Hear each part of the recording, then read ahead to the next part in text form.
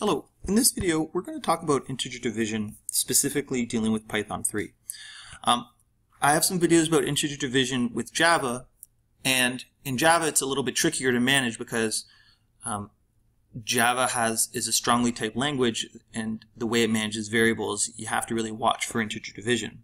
But Python 3 has introduced a specific integer division operator, and perhaps it would help if I first told you what integer division is. So integer division is the process of dividing two integers and always generating an integer, which we know isn't always the case, because if I take 10 divided by 3, it's going to give me 3.3 repeated.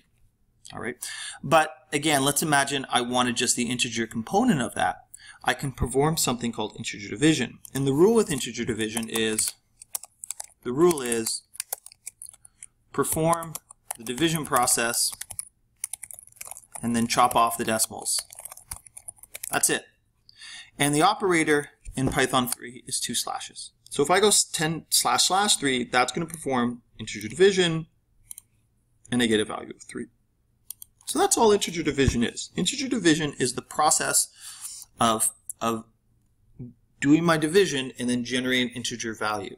And we can notate that in Python 3 using 2 slashes. I should spell this correctly. If you have any questions, don't hesitate to ask. Have a great day.